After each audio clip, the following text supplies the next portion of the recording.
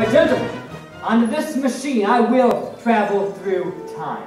I won't allow you to make a fool of me. I can only hope you won't do the same to yourself. The evolution of women's attire had flashed before my very eyes.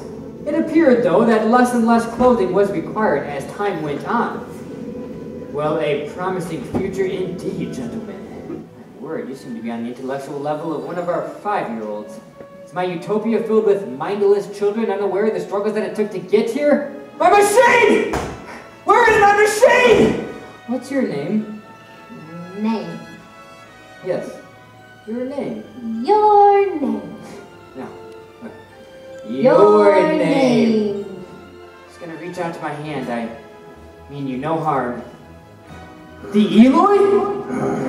They're your food? Get away! No!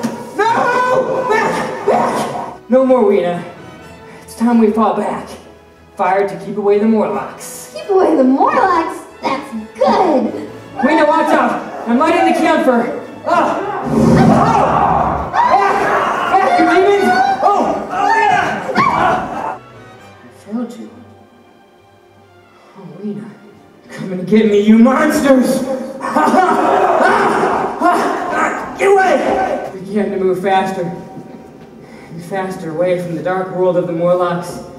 All the war, battle for dominance over one another. To see it end. No victor. No great kingdom left. There will be stories, Herbert. Such stories, you'll see. Please don't do this. Look, you've nothing to prove. Please. Wish me luck, HG. Goodbye, old friend. After all, where would one travel